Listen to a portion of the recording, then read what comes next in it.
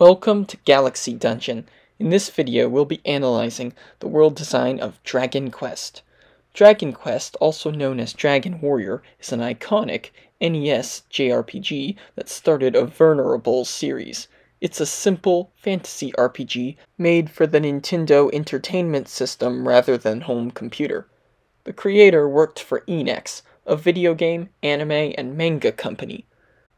He wrote and designed a visual novel adventure series inspired by some Western adventure games. When he made a version for the Nintendo console, he added dungeon crawl segments, modified the controls, and made a menu-based command system that functioned on the NES.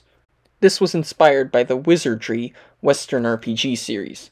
After this, they decided to make a game similar to Western RPGs such as Ultima and Wizardry, using Ultima's world and town design as inspiration for their overworld and first-person combat of Wizardry. Their intentions were to make an RPG game that didn't require the player to have any previous experience with Dungeons and Dragons, and make something that's enjoyable to all gamers, not just a certain audience. He organized a team that developed the game under the Chunsoft development company.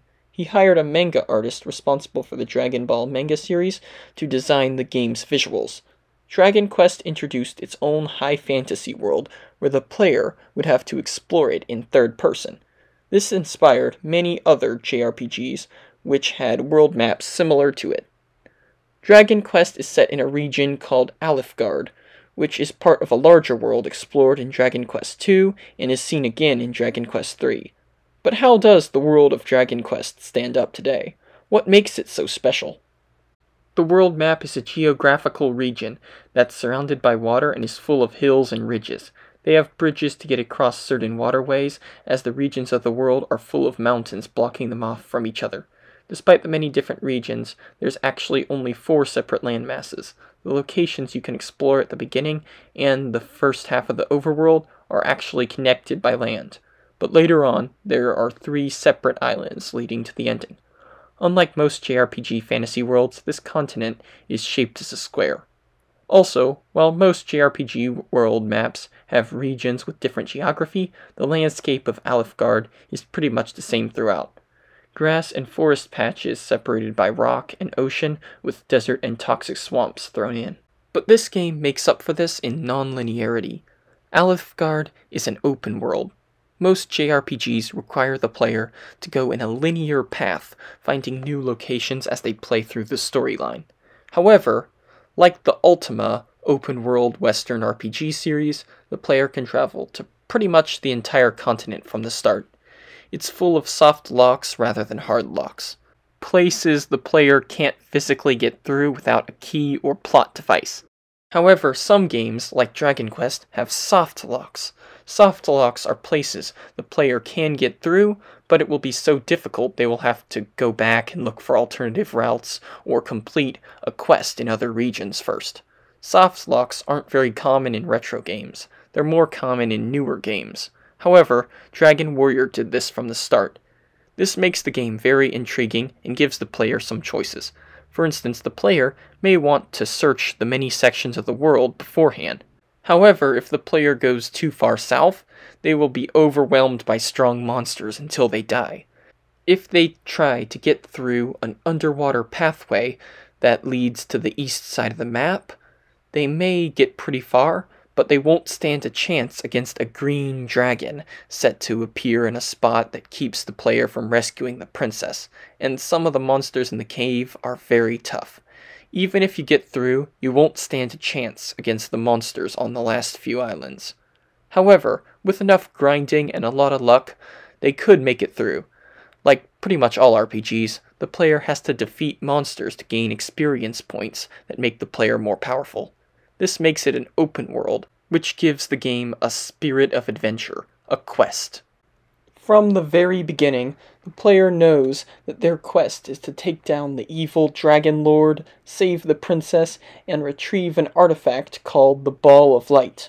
From the start, they can see the Dragon Lord's castle, which they won't be able to get to until the end of the game.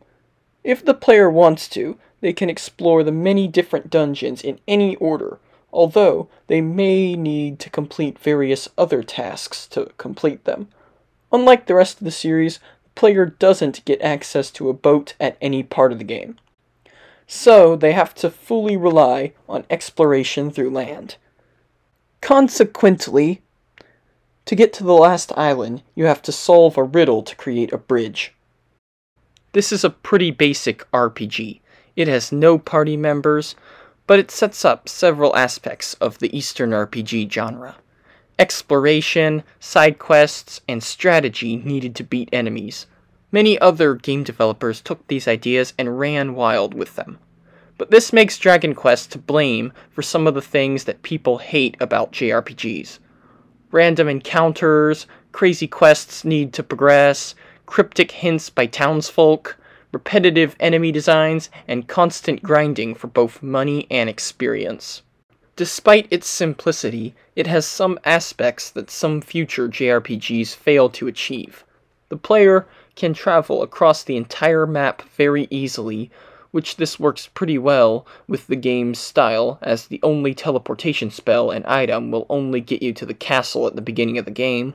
Plus, there are cursed items that you shouldn't use, and there's a town guarded by a deadly monster that you won't be able to get past until the end of the game. Use of magic keys to get to secret places, and hidden secrets in almost every town. Overall, the first Dragon Warriors world is pretty well done. Lastly, I'm going to calculate up how big the world of Dragon Quest is. Let's see how far you've really gone on the quest. I wonder how big this world is. Since nobody else on the internet has calculated this up, I'm going to make a reasonable estimate. Towns are tiny on overworld maps. There are 30 steps on each town. Each step is probably around 0.762 meters, and overworlds are zoomed out from towns, as every step on an overworld is actually several minutes of walking. 30 steps in towns is 22.86 meters after assuming that a human step is 0.76 meters. This would make every building very, very small, but this is a video game, so the size of buildings doesn't really matter. Based on these calculations, we can approximate that this is the length of 1 kilometer. This makes sense on a basis of how far a young adventurer can travel on foot. The width of the entire continent would be 3 kilometers by 3 kilometers. This would make sense if Alefgard was just a small island, but most islands this size aren't full of hills and mountains. In fact, if an island was only 3 kilometers, it would appear more tropical. The series depicts Alefgard as a continent rather than an island. After doing some digging, I found some other information to calculate up how big each step on the overworld is. In the English translation, when talking about coordinates, an old man uses leagues as a unit of measurement. In the United States measuring system, a league is a term for 3 miles, but it's inconsistent. If this man is telling the truth, then every step on the overworld is 3 miles. This would mean that Alefgard is 360 miles, or 579 kilometers. That would be the size of 208,570 kilometers squared. This would be larger than most countries if you count inland water bodies. I'm not sure what the developers were thinking, as this overworld is quick to explore, but 579 kilometers is a reasonable size for a small continent. However, this would make the final island, Charlock Island, very big. It would make the island slightly larger than Puerto Rico, which I seriously doubt that. Either way, the player is not a world-traveling hero.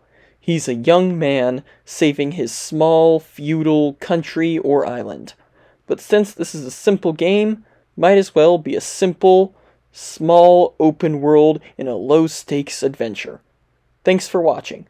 I hope you enjoyed this video analysis of such an important retro game.